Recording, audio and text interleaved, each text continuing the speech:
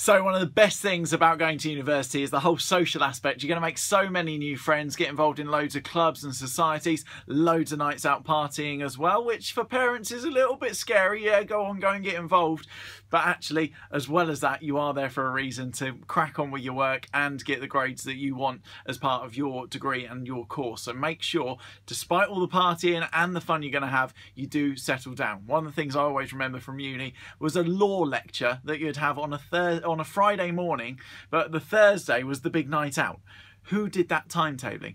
I don't know, but it was only a couple of hours. So make sure, even though you might not be feeling 100%, you get to that lecture, because you got the whole day then just to chill out and go back to bed.